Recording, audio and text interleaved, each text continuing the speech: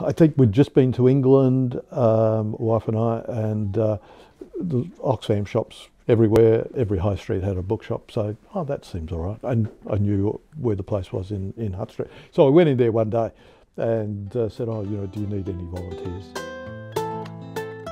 My name is David Adams, and I've volunteered since about the year 2000, so 22 years. The bookshop is almost like an Adelaide icon. Sitting here in the bookshop, you see every person, every face in the world comes through our door. There's street people that come in here every week, and they're friends. We know them, we know their lives, we know what they're going through, we know their health issues. They share all of those things with us.